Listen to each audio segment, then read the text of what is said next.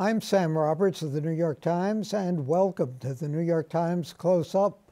On this program, we feature leading newsmakers and the New York Times journalists who are covering them.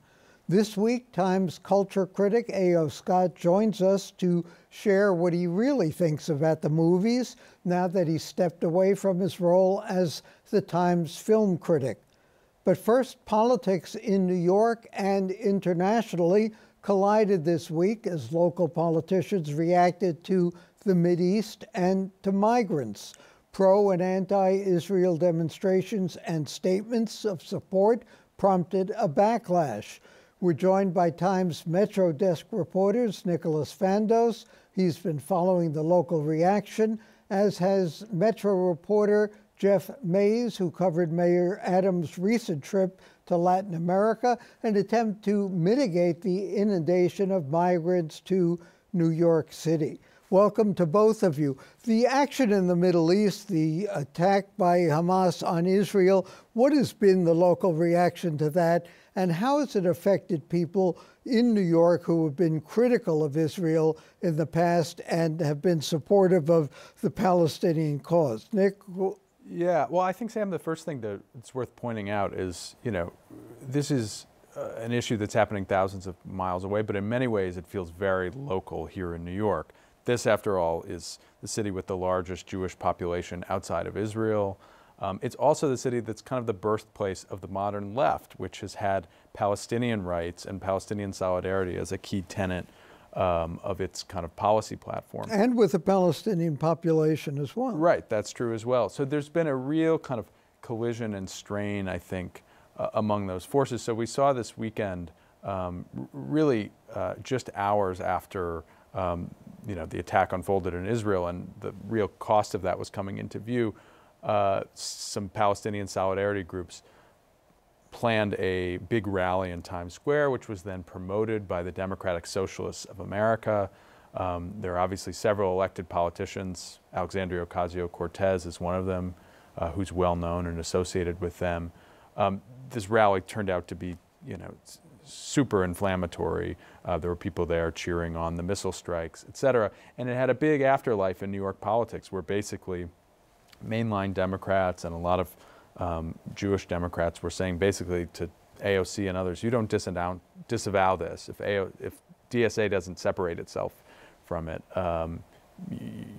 you're dead to us. You're basically anti-Semitic. You hate Jews, and it turned into this really intense, passionate debate between different factions basically on the left that are often aligned with each other, but see this issue pretty differently.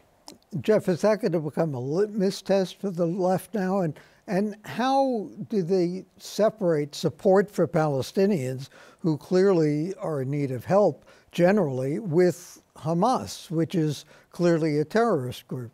Yeah, I think it's already brought up those old fault lines that were already in existence, right? There was questions for, if you were up for a DSA endorsement, questions about how you felt about Israel and Palestine and the relationship between the two. So those fault lines already existed. I think what we're seeing now from the left, surprisingly, is, people who are big progressive names like AOC, Jamal Bowman, congressman, who admitted that he recently let his DSA membership lapse. We're seeing a real sort of discerning from them on how they should talk about this issue. And it's been a very delicate line, even down to progressive council members. And what they basically have tried to walk this line and say, we condemn what happened with the Hamas attacks. At the same time, we want to look at the larger historical relationship between Israel and Palestine. And so it remains to be seen how that is going to play out. But certainly politicians like Governor Hochul and Eric Adams have taken this opportunity to hammer the left and to sort of play along those old fault lines and use this situation to their advantage to show their support for Israel while questioning whether progressives really have that support for Israel. Now that, and of course we're talking late in the week and things can change, but now that Netanyahu has formed a sort of unity war cabinet, have positions on the left changed at all toward him? Are people becoming a little more tolerant of his policies, or is it a wait-and-see attitude to see now what he does, if anything, substantively? I think it's more of a wait-and-see attitude, and I think that there's a, an understanding that as Israel begins to undertake a counteroffensive, things could be pretty ugly and grisly. You could see a lot of civilians killed in Gaza, and that's just going to make the politics of all this that much more complicated. It's hard to, as somebody told me for a piece I wrote this week, this is a really hard moment to have nuance. And if you've been relying on a nuanced view of this whole situation, you're going to be under an incredible amount of pressure to pick a side here. And so I don't see this going away. And I think for now, a lot of the politicians that are feeling a squeeze on this feel like, okay, we got through the first days of it, but it's just going to become more complicated. Other events taking place outside the city that are affecting all of us here. The migrant crisis. Mayor Adams was in Latin America talking to migrants saying, we love you, but don't come here. It's going to be worse for you if you do. Jeff, is that going to have any impact?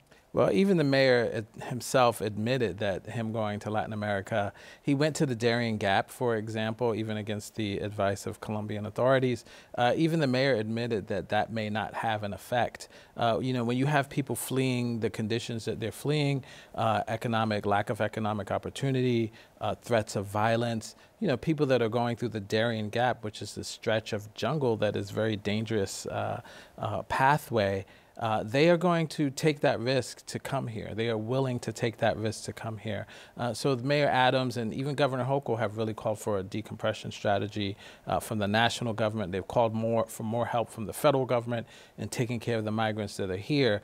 But to be honest, Mayor Adams' trip has been criticized as potentially maybe being a waste and not accomplishing what he sought out to do. I think it's just highlighted too, how few options he has. Like, the idea that he's going to take one trip down there and tens of thousands of people who have put their lives on the line and at stake to make this arduous journey are going to just say, oh, the mayor of New York City says, actually, it's not that great there. Never mind. That's not going to happen. Not to mention the fact he spent part of this trip when he was in Mexico actually trying to lure companies and business interests to come to New York and say, hey, this is a great place to be. So what's that mixed message? And I guess more to the point, who's it even going to reach that's making this journey? People I think that are on it are hearing from people who they may know, family, friends who are already in New York, and are going to take their kind of point of view and whatever they're reporting back with a lot more authority than what the mayor says. Given that this is a national problem, given the fact that court rulings have been against the city, is the mayor getting a bad rap on this issue? I don't know if he's getting a bad rap. It's certainly a complex issue. And I think he has asked for some leeway from the courts. The city has what's called the right to shelter mandate, where they have to house people when they ask for it. He's asked for relief from that, saying that that right to shelter, when it was originally created 40 years ago, was not designed to house the more than 100,000 migrants that have arrived, more than 60,000 who are still in the city's care. Governor Hochul has joined him in supporting that, but advocates are really concerned that not only would migrants be affected if the right to shelter was altered, but regular New Yorkers who are experiencing homelessness would also be affected. And there's also concern that once you relieve that right to shelter, you may see sort of what we've seen in other cities, which is encampments on street, more homeless people, more migrants who are turned out to the street because the city's no longer obligated to house them. Governor Hochul has now joined the mayor in asking for that right to shelter mandate be lifted, or at least be lessened somewhat. Explain to me, I'm not a constitutional lawyer, but why doesn't that mandate apply statewide rather than just in New York City, since it is based on the state constitution? The city's argument has been that it does apply statewide and that they should be getting help from the state in terms of placing these migrants. The problem is that many of the county executives have passed executive orders preventing migrants from being sent there, which has really chilled the city's effort to send migrants out of the city. Governor Hochul has refused to sort of, fight those orders and has said instead that the federal government should step up and help. So this is all in court right now. The judge is going to have to make some decisions on whether the city can actually get relief from this long-standing right to shelter. And I'd just add that that right to shelter, I think it's important to understand, comes not from a settled legal case where a judge ultimately ruled and said, you know, the state or the city has to shelter these people. It was based on a settlement in a case that was reached. So there was never fully adjudicated. There is some language in the state constitution, which was used when the suit was brought, you know, 40 years ago, which suggests maybe it would extend statewide, but that question just hasn't fully been decided by a judge. That's why the city has this unique obligation. The state has an obligation to help it. But, you know, if you're a homeless person in Syracuse, at least right now, there's no mandate on the book that you get, you know, a bed in the same way you would in New York City. Jeff, the mayor has called his persistent critics fools and buffoons. Is he being a little too thin-skinned? No mayor likes critics. Absolutely. I mean, historically, if you look from Giuliani to Koch, even Bloomberg, Bill de Blasio frequently criticized the media. It's a difficult job. It's a tough job. The difference is Mayor Adams claims to be thick-skinned. He has this expression where he says he's going to turn his haters into his waiters. That hasn't always been the case. The mayor has responded in ways that some people are concerned about, calling people fools and buffoons, for example, and it doesn't show that he does have this thick skin. Being the mayor of New York City, you're going to face persistent criticism. How you deal with it can affect your sort of larger policy and also the outlook. Indeed it can. Jeff Mays, Nicholas Fandos of the New York Times, and coming up, former Times film critic A.O. Scott wonders if it's still worth going to the movies.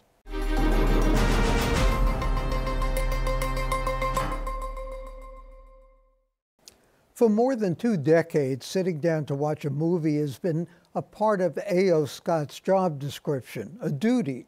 So when he left his post in March as film critic for the New York Times, he did anything but.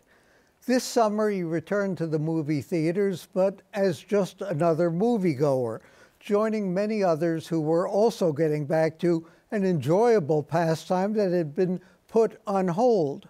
New York Times book review critic at large A.O. Scott writes about what makes a trip to the movies so important in this week's New York Times Magazine, as he asks himself, is it still worth going to the movies? Tony, so what's the answer? Is it?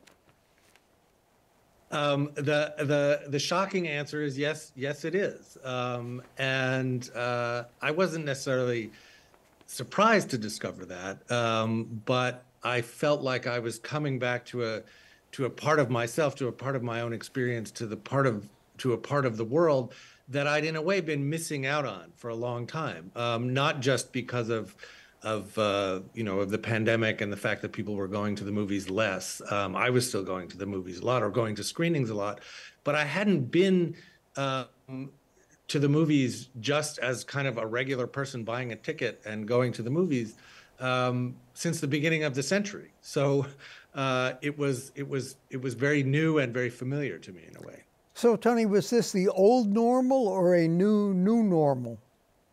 It felt like the old normal, which was one of the things that was exciting about it in a way. I was not in New York. I was in a small vacation town on the New England coast where there were these old, Main Street movie theaters that have been refurbished into kind of nonprofit art centers that sometimes show first-run movies. And everyone had come out, all of the locals and a lot of the summer people had come out in late August to see Barbie and to see Oppenheimer, which was an old-fashioned phenomenon. And a movie comes out, 2 movies come out, and everyone wants to go see them, and everyone wants to talk about them, and everyone wants to bring their friends, and people want to go back and see them again. But that's something that we hadn't had for a very long time. And there was a conventional wisdom emerging even before the pandemic that said that that was over, that people weren't going to go to the movies that way anymore. People were going to go out a couple of times a year to go see a big blockbuster, to see a franchised movie like a Marvel movie or a Star Wars movie or maybe a Pixar movie. But otherwise, people are going to stay home and watch things on streaming. And the golden age of communal movie going was supposed to be over. And what we don't know is whether this was something of an anomaly or a throwback, or a one-shot, or whether something like the old habit of movie going, which had been very much in decline among audiences for a very long time, might be creeping back into the mainstream. As Tony, you wrote in the Times, movie going has been pronounced dead many times before. Now it has been written off because streaming seems to be the next phase, the next new thing. Why does it seem to be different this time? Why has streaming not replaced it, or at least not yet? Well, I mean, streaming has certainly eaten into it, and I think that the place that, you know, what they call theatrical distribution, what we call movie going, holds within the overall movie or motion picture economy is going to be smaller. I think that's true. That the convenience of streaming, the abundance of material that's available on streaming, the fact that you can watch it on any screen, and that people now have in their homes, you know, rather nice screens that they're used to watching things on, without the distractions of other people, and with the possibility to, you know, to pause the image if you need to use the bathroom, rather than trying to calculate the right time to sneak out of your row and walk past everyone. But I think that there are aspects of the experience of going to the movies that are not replaceable, and that people will continue and do continue to seek out as part of an overall menu of options. Because now we can watch almost anything we want, almost any place we want, at almost any time we want. So the choice to leave the house and go to the movies and sit in a dark room with a bunch of strangers is a different kind of choice. You said that streaming has turned into a consumer habit that is a major cultural disaster. Why is that? That was a little bit of hyperbole, but I do think that as with many things that come to us digitally, that seem, first of all, to be enormously convenient in ways that we had never imagined before. You know, you don't have to call a cab and wait in the rain for a cab. You can go on Uber. You don't have to call someone on the phone. You can ping them on social media.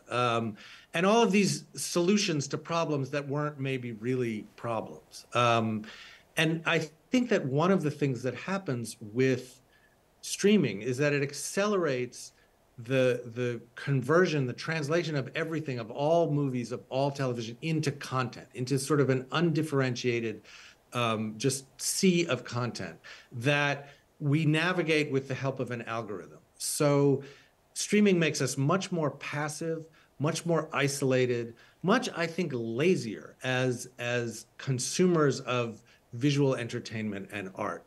There's something about going to the movies. Go to the movies, you make a choice, you make a commitment. You're going to go see Oppenheimer. You're going to sit there for 3 hours and watch Oppenheimer.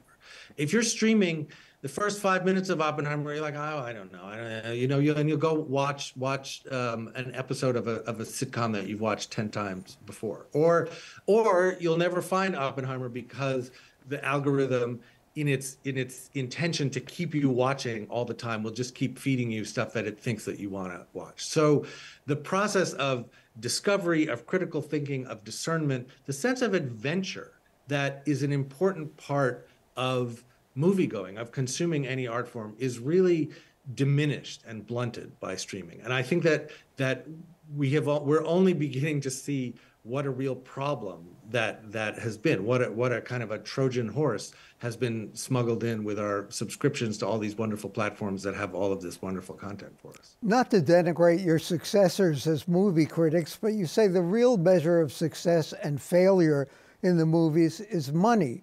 Why is that when we read so much into criticism, into the blurbs of what critics say about movies?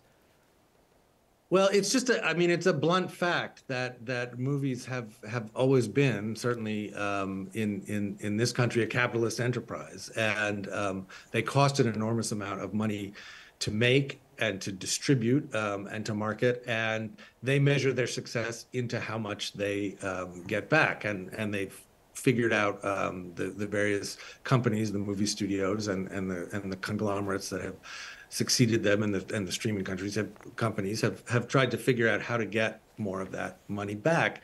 And in a way, it's important for, I'm certainly not diminishing the importance of critics who exist as an independent voice at an angle away from that emphasis on money. But it is true that movie criticism can feel like, and in some ways is, not only a species of art criticism, but a species of business journalism, of business reporting.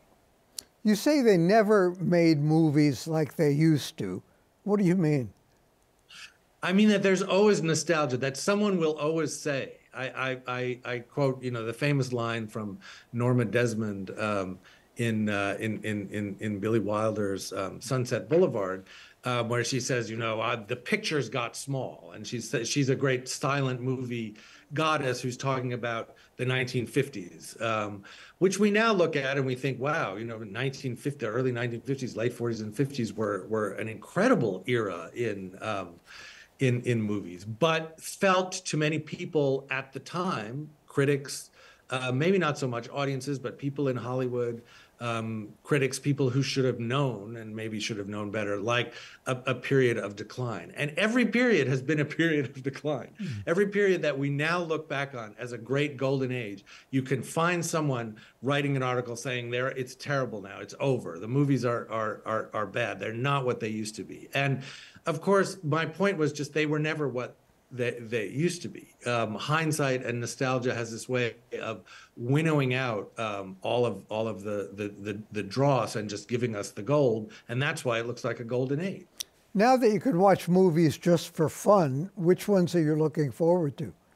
Well, I have over one of the little perks of my long tenure as a film critic was that I got a lot of DVDs just sent to me, and I got a lot of wonderful Criterion Collection DVDs and Blu-rays of classic films, some of which I would like to rewatch, some of which I had never watched. So one of my great passions has always been Italian movies, and I have a whole lot of Rossellini and a whole lot of Fellini and a whole lot of Visconti and a whole lot of Italian horror movies and giallos from the 60s and 70s, and so I can program my own little Italian film festival and try to work on my Italian in the meantime. You don't think you'll get tired of watching movies, will you?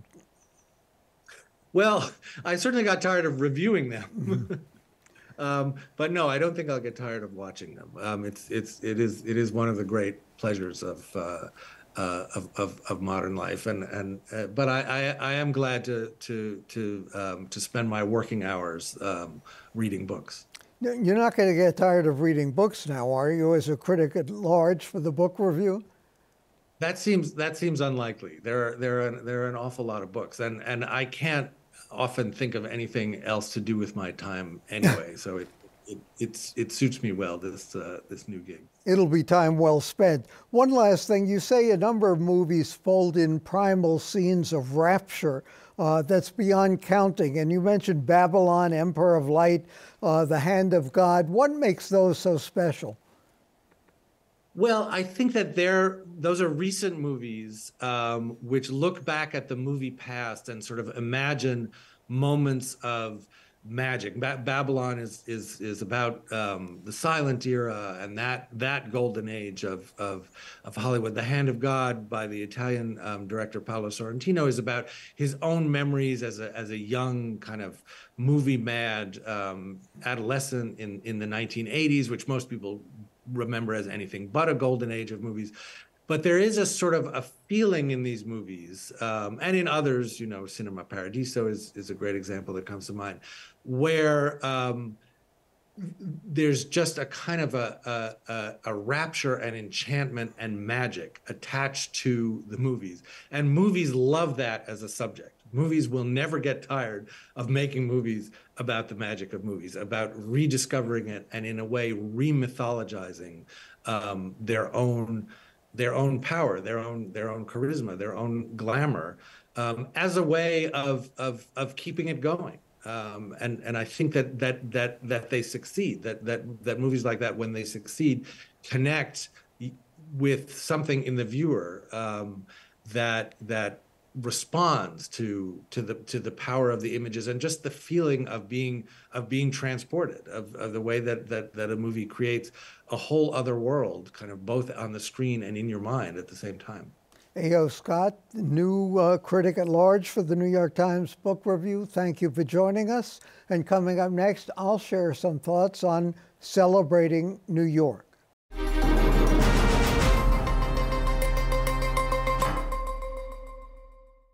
America is gearing up to commemorate the 250th anniversary of the Declaration of Independence. You wouldn't know it, but the Declaration had deep historical roots in New York. General George Washington first read it to his troops in Lower Manhattan. A decade earlier, representatives of the 13 colonies convened at New York City Hall to oppose the stamp tax and took their first overt steps toward union. In 1770, 6 weeks before the Boston Massacre, the first blood of the Revolution was shed on Lower Manhattan's Golden Hill. In the lead up to America 250, though, there's another anniversary that official New York, much less most New Yorkers like you and me, seems to have almost forgotten so far. 2024 begins what would be, if anyone cared, a commemoration of the founding 400 years ago of what became the city of New York. Like most things New York, the dates are fungible. The city's official seal used to be embossed with 1664. That's the year the British seized New Amsterdam. In 1974, though, Paul O'Dwyer, the Irish-born and Anglophobic city council president, seized upon the 700th anniversary of the founding of Amsterdam in the Netherlands to expunge 1664 from the city's official seal and flag and replace it with 1625, to roughly coincide with the arrival of the Dutch in Manhattan. In fact, though, the first settlers had arrived on Governor's Island in 1624. Peter Minuit's mythical purchase of Manhattan occurred in 1626. The city was incorporated in 1653, still far earlier than most of its North American counterparts. Anyway, you might ask, what's to celebrate? What with homelessness, migrant overload, budget cuts, random crime, congestion, the scarcity of unaffordable housing. First, after COVID and other crises, we could use a party, even if it's unlikely to match the 1909 Hudson-Fulton celebration. That extravaganza probably had more to do with salving the city's pride than with promoting Hudson. Some years before, Chicago had stolen New York's thunder by hosting the Columbian Exposition, the 400th anniversary of Columbus's voyage. But a commemoration doesn't necessarily have to be a celebration. It can also be a time of reflection, a time to remember that this resilient city of immigrants, this capital of capital, has come back from the brink before. It has disproved the doomsayers, not simply by celebrating the past or wallowing in the present, but by imagining the future and by seizing it. For the New York Times and CUNY TV, I'm Sam Roberts.